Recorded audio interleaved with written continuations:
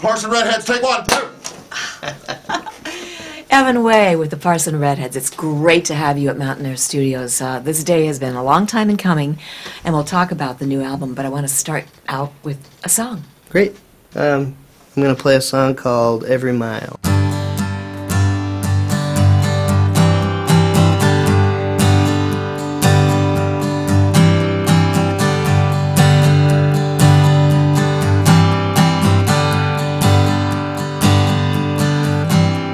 Packed all my bags for a desert highway, won't turn around, would you see it my way? Why would I stay in a place where there is no soul?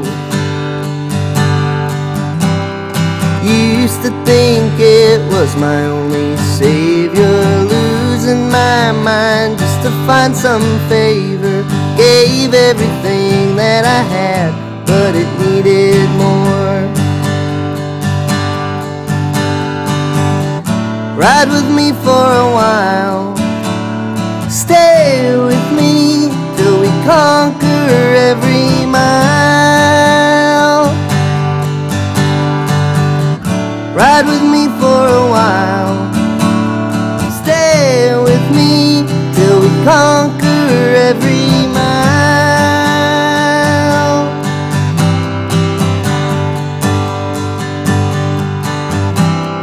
There's no one round now to hear me calling, lost in space, honey, I'm free falling. Anchor me down to a place that I should call home. Time's gone by, now I'm feeling better, rolling with the punches and the changing weather. Had it, but I let it go, it was not my own. Ride with me for a while, stay with me till we conquer every mile. Ride with me for a while, stay with me, stay with me.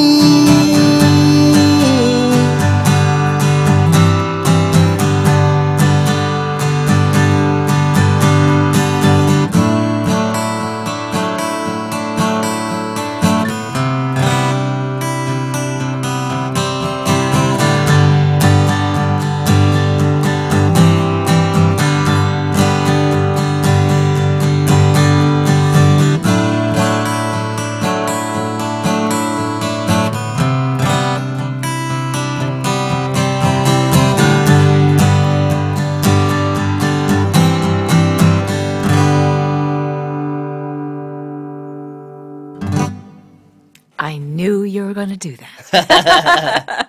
Evan Way, the Parson Red Heads' new album, ORB WEAVER, is just great. There's sublime stuff in it, there's rockin' stuff in it, and I want to talk a little bit about the producer, Scott McCoy, with you in just a bit. But you have a great story about the title of the album, and that's always kind of a tricky thing. How are you going to call your book? How are you going to call your new baby? You know, Your New Baby, the CD as well, you know. So tell me a little bit about how ORB WEAVER came to be.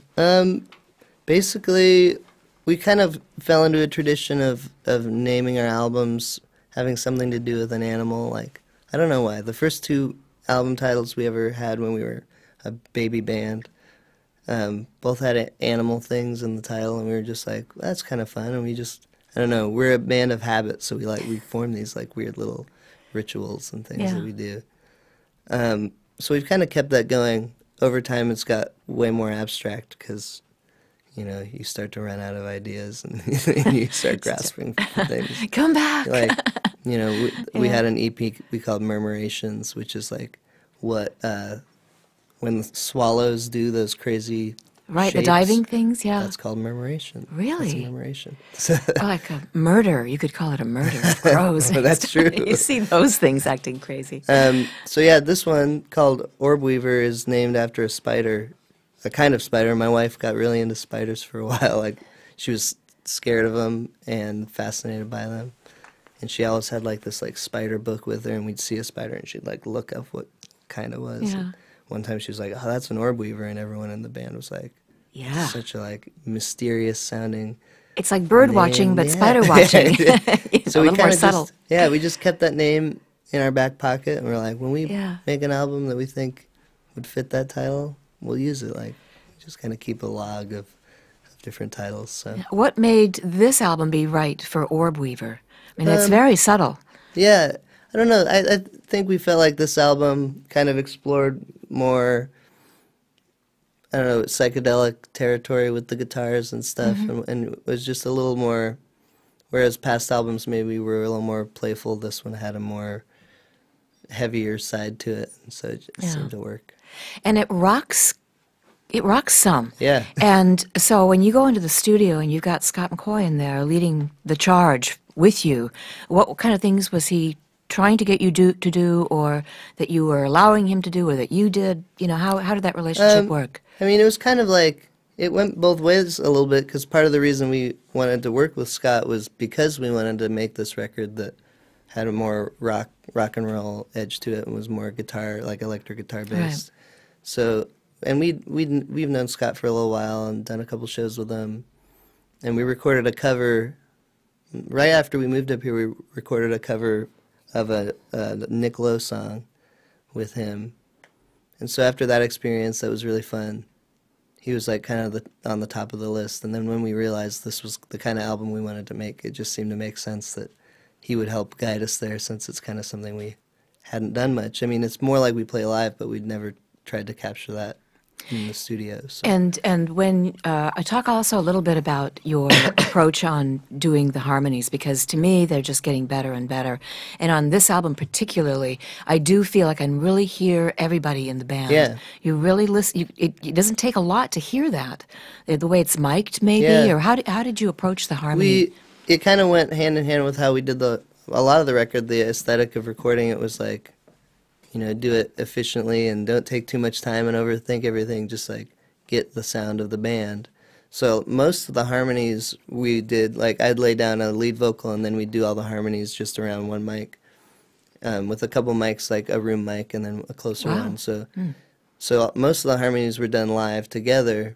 That way you could really hear them in the room, hear them hear the room interacting. noise, yeah. Like, it sounds weird to say that makes a difference, like the voices, I don't know, the sound waves working with each other at the same time, but I feel like you can kind of hear it and hear a band actually singing together rather than like singing along with each other is kind of a different thing. Right. And that's just something we wanted to do, and we've always cared about hearing the character in the different singers' voices.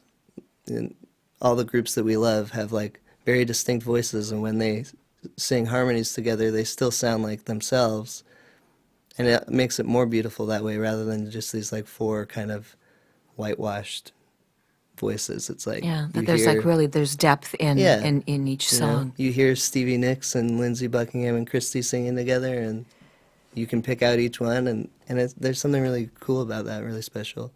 Evan Way, congratulations on the new Parson Red Heads album. Orb Weaver is so beautiful. Thanks for being here at Mountain Air Studios. Absolutely. Thanks for having me.